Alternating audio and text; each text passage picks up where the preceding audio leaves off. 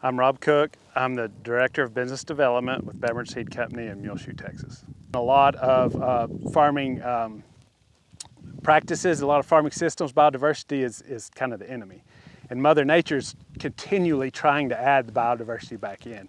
And we're continually fighting against it to get it out. So embracing some of that and using some of these new processes, well, they're not new, but maybe reintroducing some of these principles and these processes and actually managing these ecological processes, the nutrient cycle, the water cycle. Using this biodiversity to manage it alongside with our cash crops is going to be vital for us to continue in the southern Okalala, for us to have drinking water for our small communities, for us to maintain our family farms on this landscape and keep our small rural communities active and vibrant.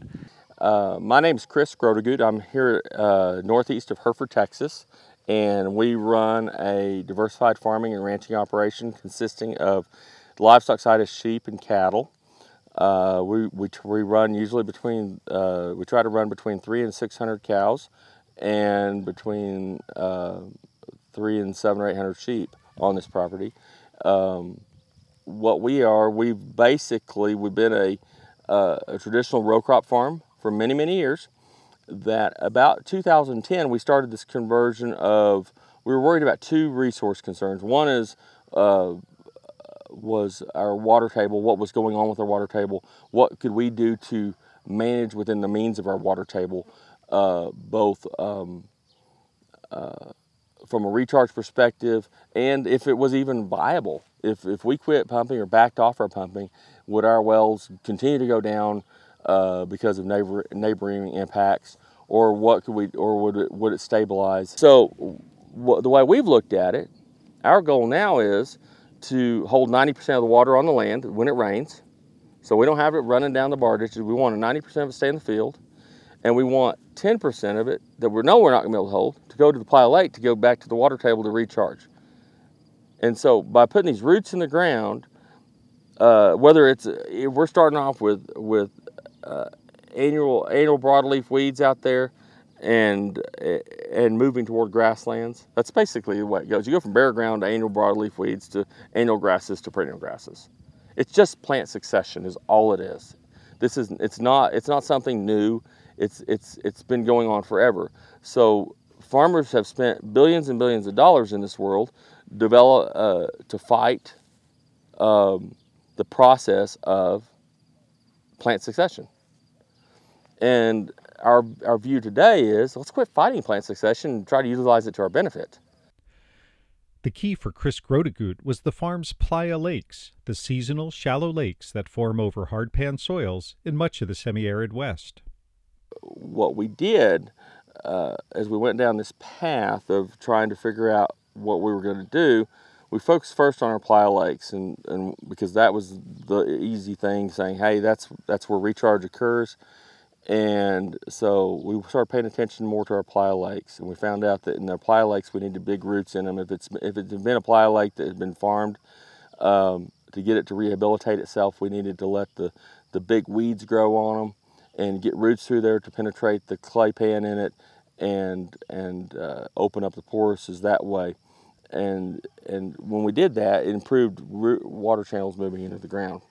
About that same time, we were trying to cut our workload, and we started putting corners of center pivots, which is about a quarter of the land under a section of land,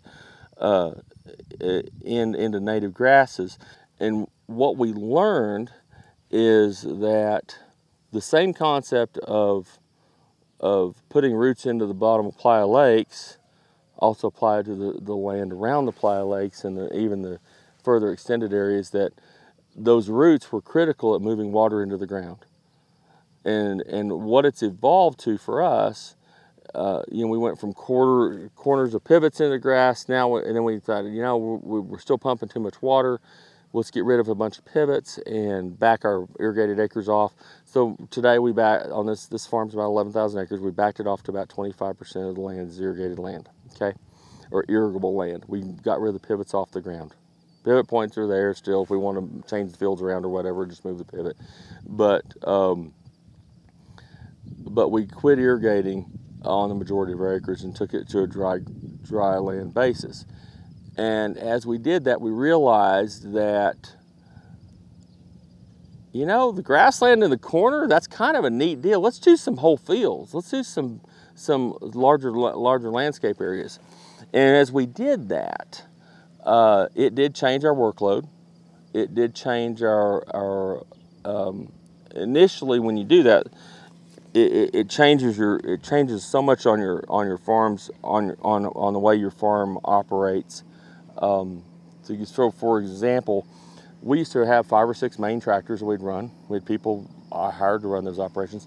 Today we operate our farm with one 320 horsepower tractor, a shredder, a no-till air seeder.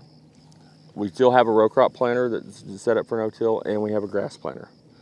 And we've basically been over time getting rid of equipment because we're no longer doing any tillage on this operation.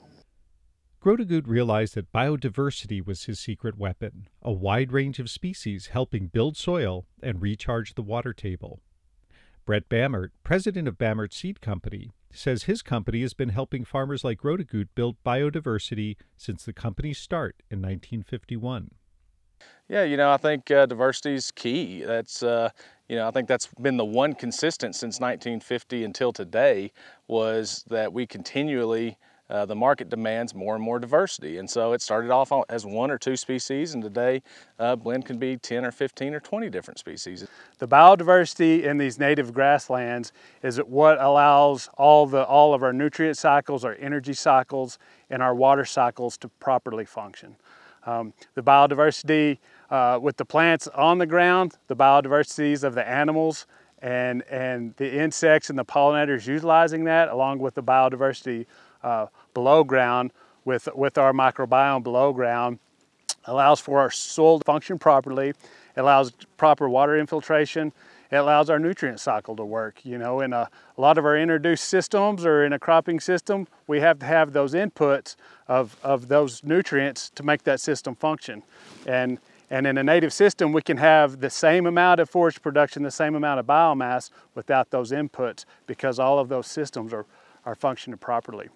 That biodiversity that we see above ground, in some people's eyes, this looks messy and this looks dirty. From an ecological point of view, from my point of view, this is what we want to see. We want to see the heterogeneity. We want to see all the different types of grasses and with different structures, with different growth forms, with different growth curves, because that helps with our biology above ground, but it also helps with the biology below ground.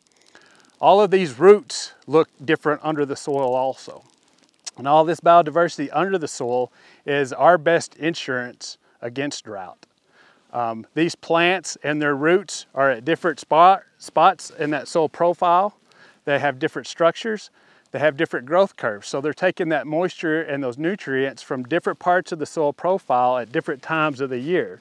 So there's not as much competition within that area of the soil from a monoculture of whatever crop it is, taking the exact same nutrients at the exact same time and the water from the different part of the soil profile. But using biodiversity to its best advantage isn't just a matter of letting things go and seeing what happens. So one of the important things to having a successful reclamation project, whether it's an ag or whether it's on a construction project, is picking the right species composition. So you want to make sure that you take your soil type and your ecological site into consideration. There's published data out there that shows historically what grows in those ecological sites, and that's based off of climatic conditions in the soil type and where they fall in the, geographically in the geographic area. We like to think of ourselves as unique at Bamert Seed Company because we'll take it a step further. It's not only the correct species, it's the correct variety of each species. So there's different varieties that are more adaptable to different ecological sites or major resource areas across our area of influence. And so we strive to produce those different varieties of those different species, so we make sure that the correct variety of that species goes in the place where it's most adapted to have success. So you take this site that we're on for example. Kind of what has naturally grown here is blue grama, buffalo grass, a little bit of side oats grama, some sand drop seeds, some other things. But this was probably go back rangeland, meaning it was farmed, and I guess my guess was probably degraded a little bit. So the right seeds mean that we just can't put out the climax species, the ice cream plants, the blue gramas and the buffalo grass, and expect those climax grasses to grow on a soil that's not in climax condition. So these other species, this taller grass, I don't know if you can see behind me, is green springletop. It's one of those that we use as a nurse crop to help get a growing root in the soil. It'll readily germinate. It'll start getting the soil and the conditions right for these other species to come on. And we also want to include some of these lower successional species, such as sand drop seed and some others, because they do the exact same thing. They're role players on our team. We're not going to win the game without those role players, without those rebounders and those defensive players, and that's what these grasses are. So we get asked a lot, well, why would I want to plant that in this blend? That's what I'm trying to move away from. Well, they're playing a role, and we have to have those playing their role for these other ice cream plants or sexier species to come along and get established. So that's the right seed. So we know what grows here, and then we have the right proportions of what should be here. We have all of those species through that successional framework step work in there to help us be successful. Helping customers, including farmers, ranchers, construction companies, mining operations, and more, succeed in their reclamation efforts takes a dedicated and knowledgeable staff. One of our newer salesmen was calling me the other day, and he said, you know, I kind of feel bad. I got a phone call and somebody wanted to plant a horse pasture, and I talked them out of planting it because we're out of season. He said, I know we're supposed to be selling seed, you know, and so I said, Brian, that's exactly what we need to be doing. We have to live with our outcomes, and our outcome would not be successful. We're not just trying to get seed out the door, and we're not just trying to get what we have the most of stacked up in the warehouse out the door. Our conservation story is the right seed at the right time in the right place. That takes a team effort. Brett Bamert says that's what really excites him when he sees Bamert seed mixes out in the field.